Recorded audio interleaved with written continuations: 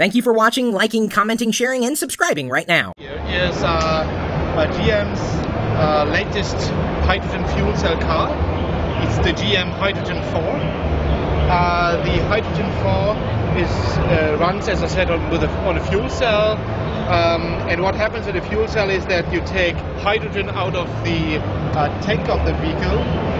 You combine hydrogen with oxygen from air in the fuel cell, and you produce electricity with which you drive an electric motor that propels the wheels.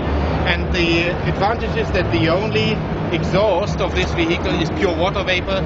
This is the only product of the reaction taking place in the fuel cell as such. So this is the fourth generation.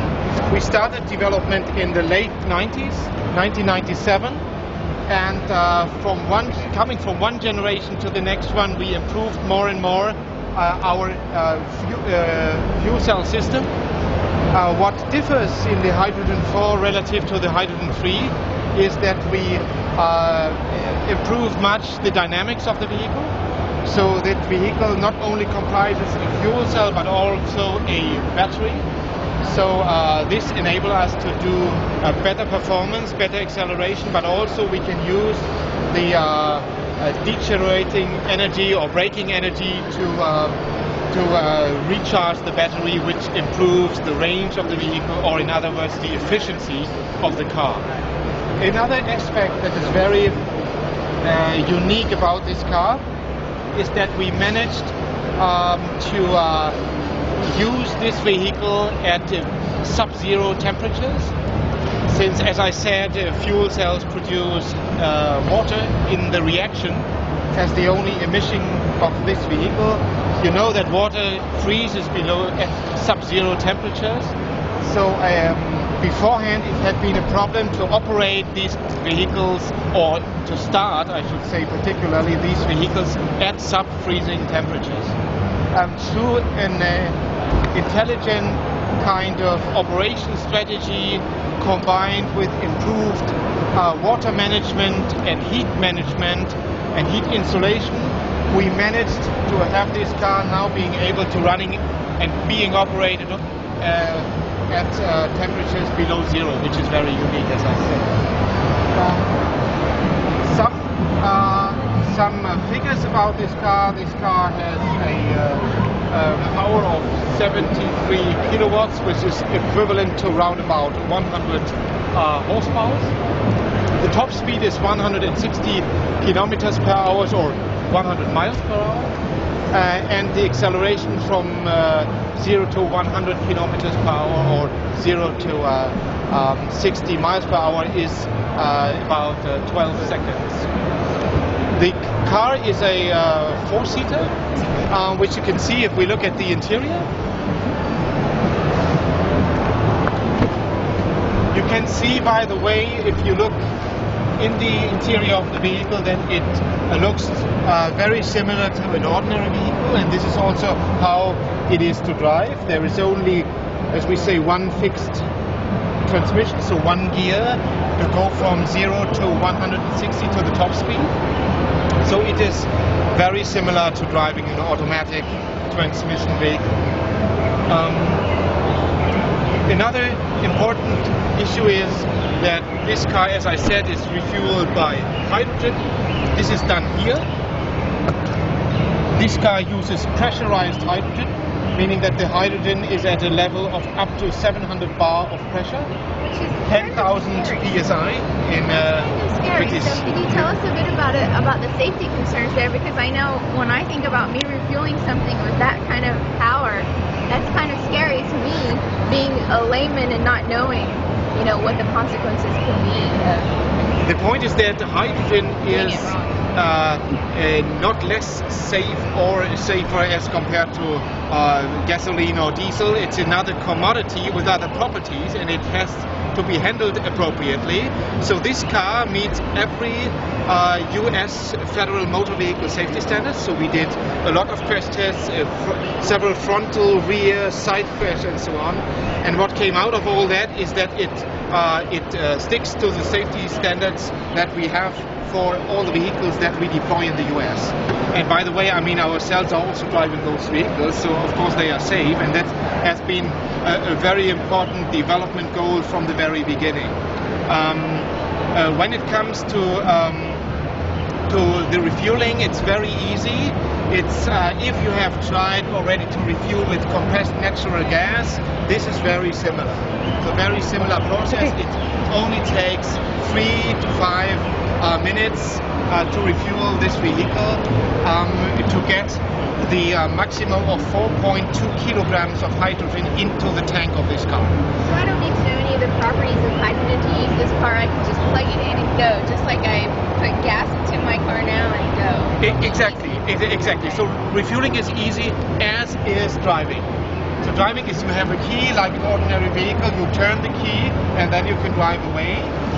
The difference, however, compared to an ordinary car is this car is very smooth driving, because there is only this one gear from 0 to the top speed, so you don't realize any gear shifts. There's only this one gear, and it is very, very silent. This is also something that we improved, coming from HydroGen4 coming from HydroGen3 to HydroGen4, is we changed the air compressor. We had a so-called screw type compressor in the previous model. Now we have a turbo compressor, which is on the one hand more silent, on the other hand it's much more efficient, making this whole vehicle more efficient.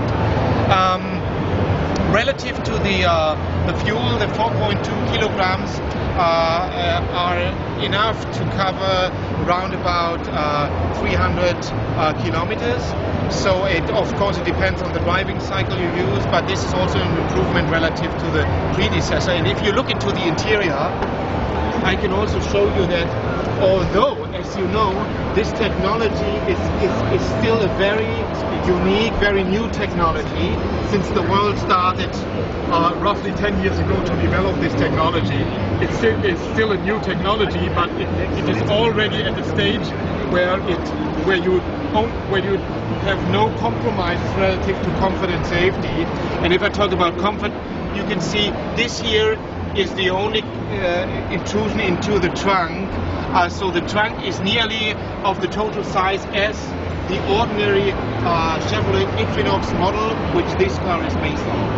So where do you go and get, like we have so many gas stations everywhere, where do you go and get hydrogen? How many hydrogen stations are there going to be in North America? Yeah, this is one of the important things when you talk about hydrogen. So what we talked about so far is the technology, is the vehicle, but in order to be able to later on sell those cars in the mass market, and this is our intention, we don't want to produce a niche product, it should be a mass market product. You name it, you have to have in place the complementary hydrogen refueling infrastructure. And this is why we are working together with other OEMs and together with energy companies and governments around the world to make this happen. So there are already several refueling stations in the US, for example in California. There are also like 2 stations in Berlin, which is the place where we want to deploy 10 of those vehicles. I should mention that we will manufacture more than 100 globally. And to put this into perspective, if you look at HydroGen1 and 2, okay, should I just wait? I got you. Okay. If you look at HydroGen1 and 2, we only build 1 unit each. HydroGen3 we built 20, and now we built 100. And this is because we go into a new direction now. We take, so to speak, the fuel cell cars, the hydrogen fuel cell cars, out of the labs, if you want, since these cars will be tested by ordinary customers in the US mainly.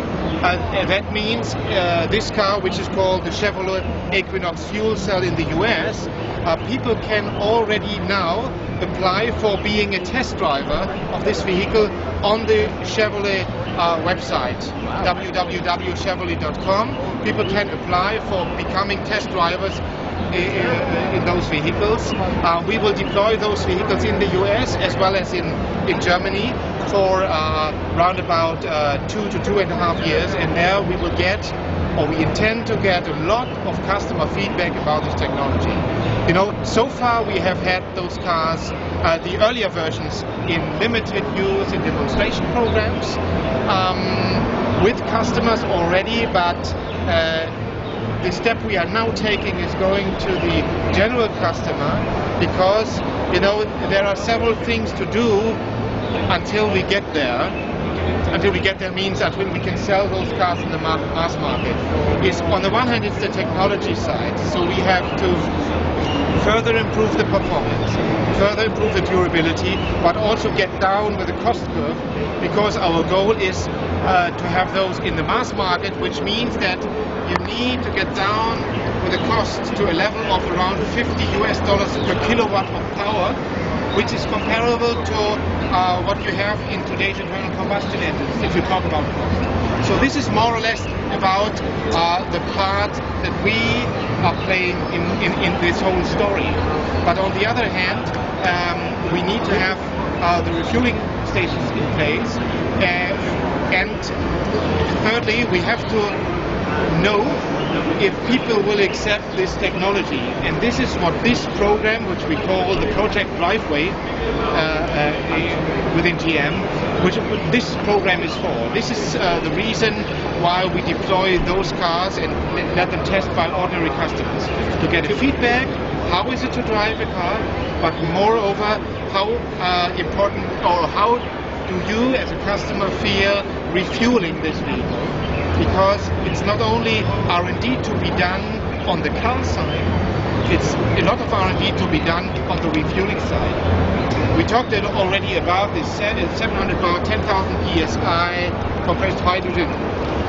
If you imagine you have only 1, 2, 3 cars passing by at a refueling station per day, that might be relatively easy to have the pressure level in place all the time. But if every several minutes a car passes by, then you also have to have the pumps and everything, the compressors at the refueling stations work properly, so that people can refuel, can do a full refueling every several minutes.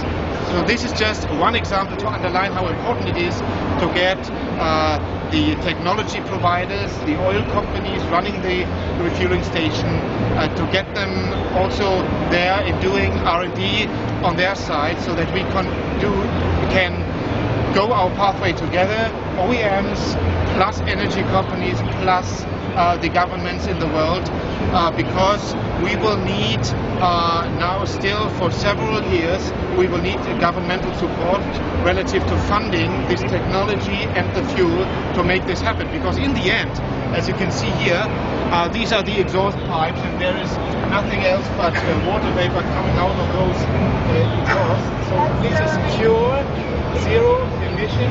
It is distilled water coming out of the exhaust pipe. So the technology is working.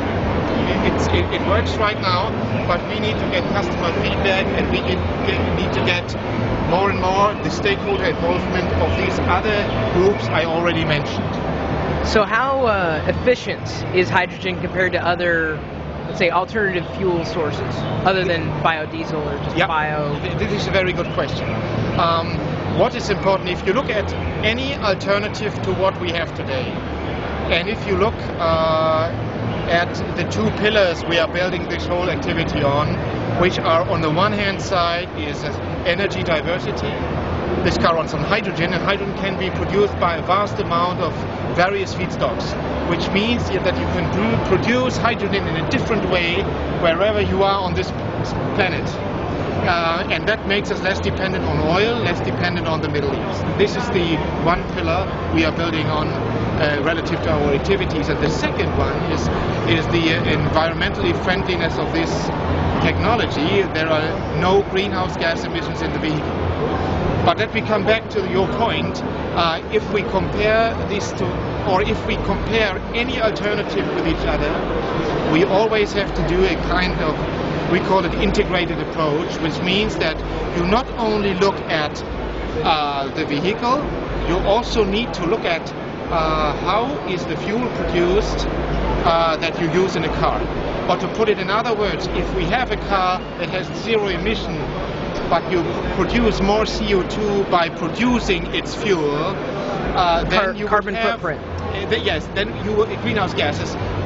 So then you would have on the whole chain from well to wheels in an ordinary vehicle. Then you might ask, where's the benefit? So what we did in GM, we started some years ago to do so-called well-to-wheel studies, considering production of a fuel, of any alternative fuel, and usage in the vehicle, and combine this. And we did these studies for North America, for Europe, and after that we also did in Europe a study together with all the other major OEMs and the oil companies to get all their input. And there is one major result of all those studies, although they might differ in some small aspects, is that hydrogen fuel cells offer the greatest potential to finally reduce greenhouse gas emission substantially and eventually to zero. Because if, as you know, this car has zero emission, and if you have the fuel, hydrogen, be produced by renewables like wind, like hydropower, like solar, geothermal, whatnot, then also the production of the fuel is zero emission, and then on the whole chain, well to wheels, you have zero emissions. The interesting thing, however, is because a fuel cell system in a vehicle like that is approximately twice as efficient as ordinary internal combustion engine. That means that this car uses the energy twice as good as ordinary vehicles. Or in other words, you need half the energy to travel a specific distance as compared to ordinary vehicles. Means that even if you produce the hydrogen like it is done today from fossil fuels, so from natural gas, for example, this is how it is done in most of the cases today, and it's 50 million tons that are produced per year, hydrogen, in the industry. If you produced hydrogen from natural gas and used it in a hydrogen fuel cell vehicle, then you are already around about 30% better on a well-to-wheel basis relative to the CO2 emissions as you are in using internal combustion engines with diesel or gasoline today. So this is very important because finally we need to get to the point where hydrogen is produced from renewable energies. But important is that we cannot get there from one day to the next, because the capacities have to be built up, the distribution system and whatnot. So for the intermediate time where we are still relying on hydrogen produced by natural gas, we can already be, as I said, about 30% better relative to the well-to-wheel CO2 emission as we are today with today's internal combustion engines. That makes it so important for us that you use hydrogen in a fuel cell system rather than, which is also possible, using hydrogen in an internal combustion engine. Because then you don't have the advantages of the higher efficiency of the system in the car, and then you would end up, if you produce hydrogen from natural gas, using it in an internal combustion engine, you would end up being worse than what we have today. And then the question is, where is the benefit? But here, as I said, you can already now be much better in CO2 emission as compared to what we have on our roads today. So for us, clearly, hydrogen fuel cells is the future. Sign me up. Sorry? Says sign me up. I'll sign up. I'll sign up. You sign up. Yeah, I'll sign up. Sorry. It's okay. It's okay. Thank you. That was great.